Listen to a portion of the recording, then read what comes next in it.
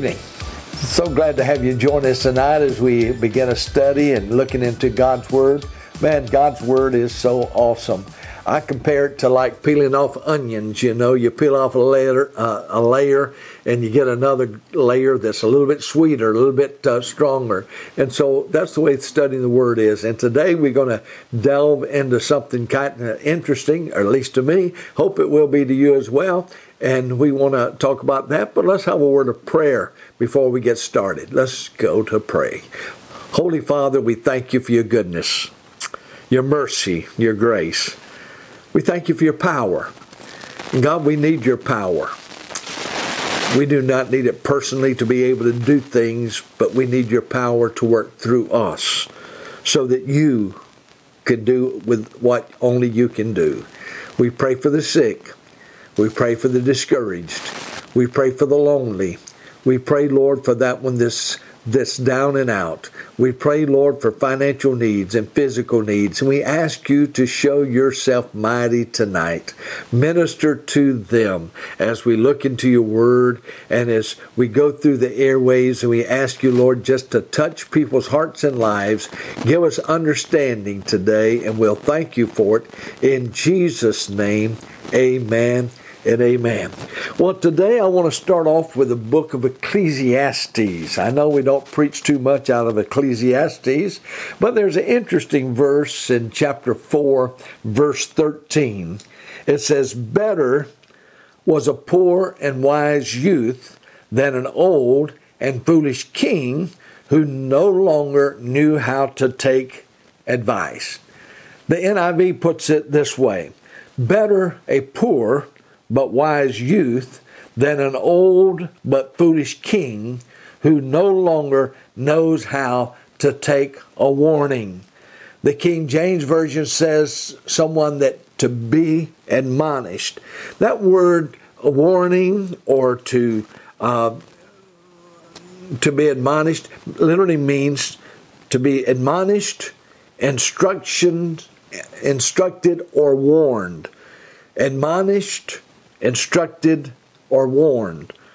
That chapter of Ecclesiastes gives some great advice.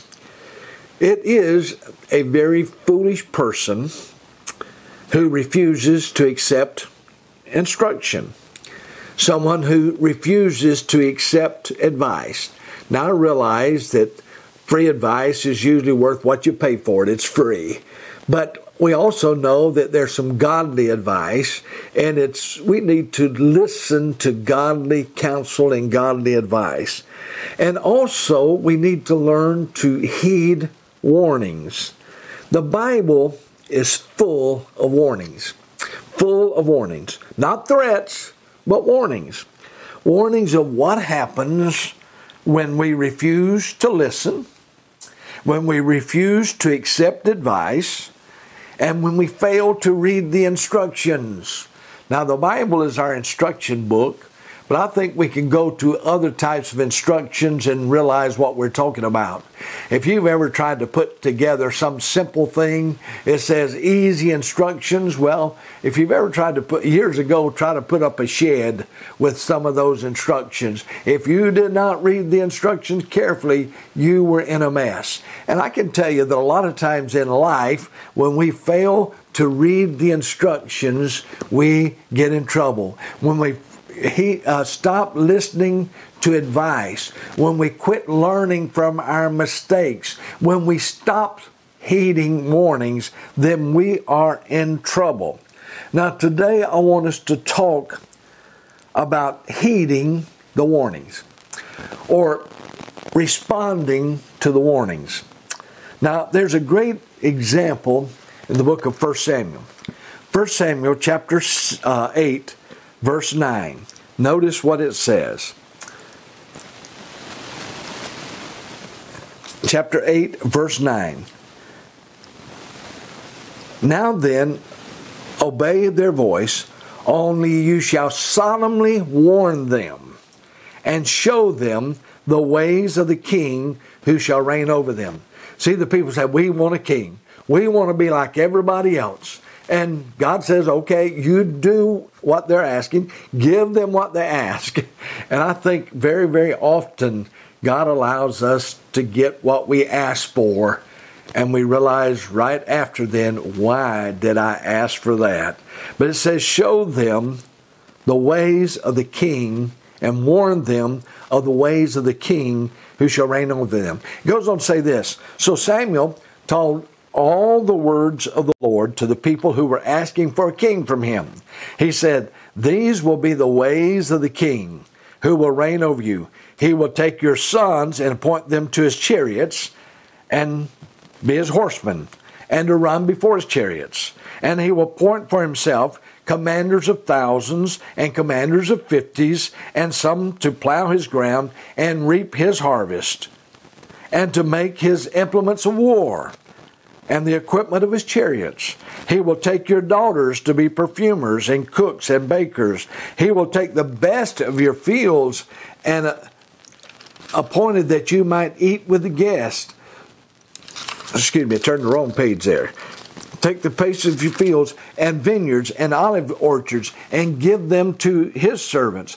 He will take the tenth of your grain and of your vineyards and give it to his officers and to his servants. He will take your male servants and your female servants and the best of your young men and your donkeys and put them to his work. He will take the tenth of your flocks and you shall be his slaves. And in that day will you cry out because of your king whom you have chosen for yourselves, but the Lord will not answer that day. He said, if you can have a king, but when you get a king, you need to realize that he's going to draft people for his army. He's going to recruit people for his army. He's going to recruit people to work into his fields. He's going to recruit ladies to do this, ladies to do that, and that you're going to have to pay taxes. Man, just think, what if they'd listened to God, and if they'd heeded his warnings? Would Israel ever have to pay taxes? No, I think we understand history would have been changed if they would have just heeded his warnings. If they would have only listened. If they had followed instructions. If they had heeded the warnings. History would have been changed. But instead, let's look over a couple of chapters to chapter 15, verse 10. The word of the Lord came to Samuel. I regret that I have made Saul king, for he has turned back from following me. He hasn't listened to instructions either. He didn't follow directions either. He didn't heed warnings either. He has not performed my commands. And Samuel was angry, and he cried to the Lord all night. And Samuel arose, and Samuel was angry, and he cried to the Lord all night. So we see the results of failing to heed the warnings. Failing to heed the warnings. Now, there's a word that I hear quite a bit in our society today, especially in the political arena. And that word is conspiracy. There are so many conspiracy theories. And I realize there's probably an element of truth in many of them, but I'm sure some of them are probably not. But the word conspiracy comes from a Latin word which means to plot. It literally means to plot or to plan an agreement for an unlawful or harmful purpose. Conspiracies. All kinds of conspiracies being talked about. Well, let's go over to the book of Isaiah. And I know we recently concluded a study, but let's go back to chapter 8 of Isaiah and just read a few verses. Now, start out with 2 verses. Chapter 8, verse 11 and 12. For the Lord spoke thus to me with a strong hand upon me, and warned me not to walk in the way of this people, saying, do not call conspiracy all that this people calls conspiracy, and do not fear what they fear, nor be in dread. I think I could bring that to current days and tell you that if we get chasing after all the conspiracy theories, Again, I know there's some out there. Some of them may be beyond theories. They may be fact. But if we start chasing all those things, if we start worrying about those things, then friends, we're going to worry ourselves sick. We're going to worry ourselves sick because there's so many things that we can be concerned about. And God tells us that we need to trust in God. Well, what brought that warning on? See, God warned Isaiah. What brought the warning on? Well, there were those that were giving out false prophecies. And they were sharing things that people wanted to hear. They were saying, everything is good. Everything's going to be all right because God is with us. You know, that sounds great. It sounds great. And many people today are quick to jump on board and say, don't listen to the naysayers. Don't listen to those that are giving godly advice. Don't listen to those that are giving warnings, danger ahead. Listen to those that are giving out the good news. I could go on in that line. But we need to understand that God gives us warnings throughout the book. 2 Timothy brings it current. Listen to what it says in 2 Timothy chapter 4, verse 1.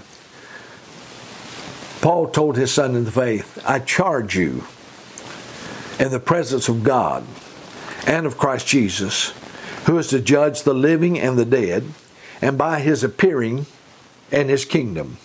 Preach the word. Be ready in season and out of season. Reprove, rebuke, and exhort with complete patience and teaching. That's a great exhortation. He said, Timothy, this is what I want you to do. I want you to teach the word, preach the word, live the word. But then it says, verse 3, for the time is coming when people will not endure sound teaching, but will have itching ears. They will accumulate for themselves teachers to suit their own passions, and will turn away from listening to the truth and wander off into myths. I see this happening today. I see it happening in our society. Most of you know me. If you listen to me very often, you know I'm a very positive person. I like to preach on positive things. I like to tell you that God is in control. I like to tell you to let's walk in faith, not in fear. But the reality is that God is giving the church warnings.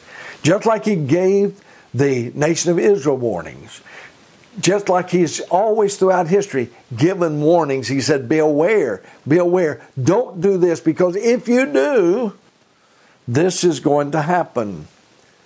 But if you don't listen to the admonition, if you do not listen to the teachings, if you do not pay attention to the warnings, then guess what? We're going to have some difficulty.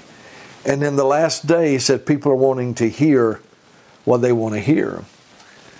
They want me to tell you that you don't have to worry about difficult times, because as a Christian, you'll never have difficult times. Now, friend, if you took that and sliced it up, took it out of context, you could tell people that Pastor Strickland said Christians never have difficult times. But that is not the truth. There are places in the world today that are going through terrible, terrible situations, and they are more godly than many of us are.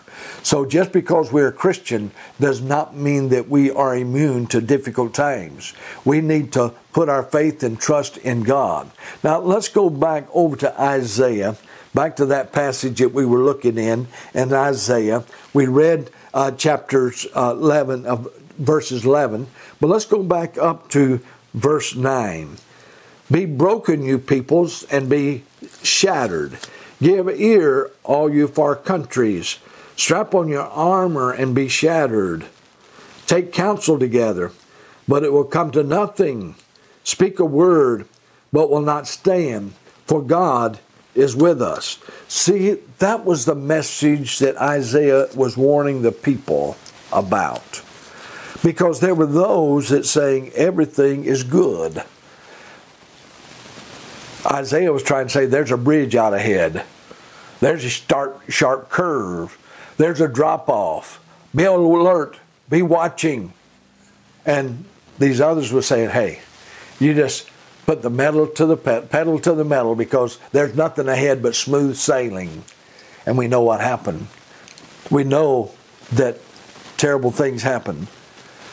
Let's go back to reading verse 11. For the Lord spoke thus to me with a strong hand upon me, and warned me not to walk in the way of this people, saying, do not call conspiracy all that the people cause conspiracy, and do not fear what they fear, nor be in dread.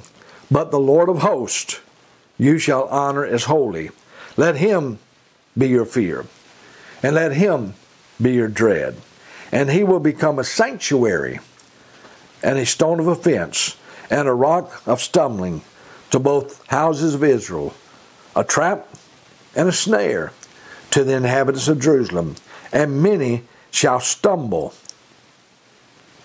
on it, and they shall fall and be broken, and they shall be snared and taken. Now, I think all of us realize and understand that the gospel literally means the good news. The good news. Jesus is good news.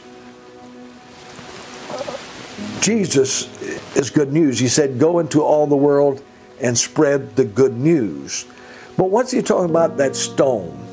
Well, if you've read the Bible very much, you know that Jesus is called the stone that the builders rejected. The stone that the builders rejected. Listen to what Jesus said, that he gave a warning in the good news, where he says in the Gospel of Luke chapter 20, verse 17, what then is this that is written? The stone that the builders rejected has become the cornerstone. Man, that's great news. The stone that the builders rejected.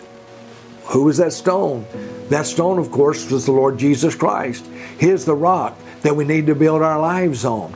But if you reject that stone, you don't build on him. And the Bible says this foolish man that builds his house upon the sand. But the wise man builds his house upon the rock, the Lord Jesus Christ. And it goes on to say in Luke, it says this, everyone who falls on that stone will be broken to pieces. And when it falls on anyone, it will crush him. Now, what in the world? See, when we fall on the stone, that means we do that willingly. We stumble or we cast ourselves on that rock. And yes, it causes us to break away self, and we become a believer in the Lord Jesus Christ. And he said, you need to listen to this warning. And this is as strong a warning as I can give you today. The Bible tells us there'll come a time when every knee shall bow and every tongue shall confess that Jesus Christ is Lord.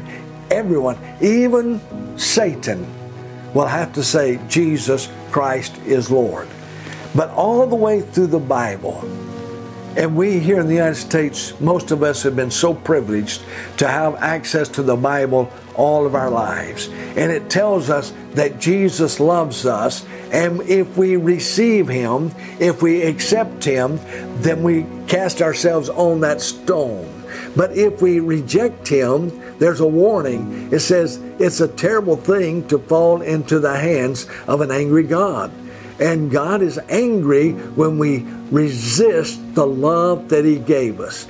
The love that God so loved the world that he gave his only begotten Son. So a warning says, listen, without that gift, you're going to die. Because the Bible says, appointed for man wants to die. Wants to die. And that all of us has sinned and come short of the glory of God. But as many as received him, as many have fallen on that rock, as many have accepted him, as many that have accepted that teaching, received that warning, read the instructions, then we shall have eternal life. So friends, I urge you as strongly as I can urge you today. If you've not asked Jesus Christ for forgiveness, to do so today, because there will come a time that you can't fall on the stone. It's going to fall on you, and you will be destroyed. A strong warning. Can I ask you to heed it? Can I ask you to listen to it? Can I ask you to accept instruction and listen to the advice from this old man? Jesus loves you. This I know, for the Bible tells me so. Let me pray with you and pray for you. Father, we thank you for your goodness. And once again, we thank you for your grace. God, we do not deserve your love. We do not deserve your forgiveness. But thankfully, we can receive it. And Father, we want to heed your word. We want to read your instructions. We want to hear your guidance. We want to hear you speak and say, here's my way, walk in it. And help us to be submissive to you and yielded to you. And God will thank you for it and give you praise for it in Jesus' name. Amen. Thank you for watching tonight. Lord bless you. You have a great week, and we'll see you next week.